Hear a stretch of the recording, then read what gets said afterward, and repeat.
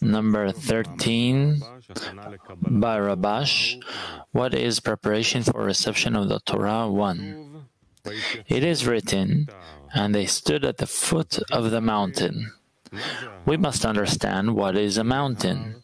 The word har, mountain, comes from the word hirurim, thoughts, which is man's intellect.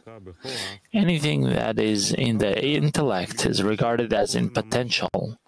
Afterward, it can expand into actual fact.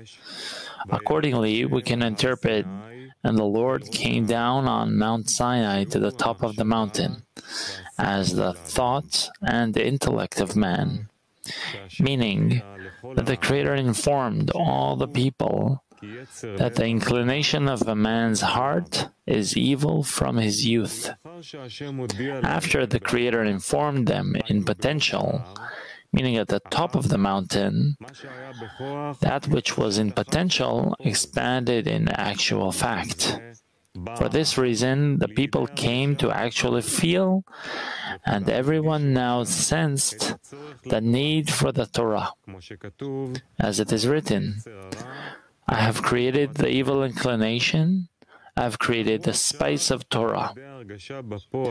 Now they said that through actually feeling that they were forced to accept the Torah, meaning without choice, since they saw that if they received the Torah, they would have delight and pleasure, and if not, there it would be their burial.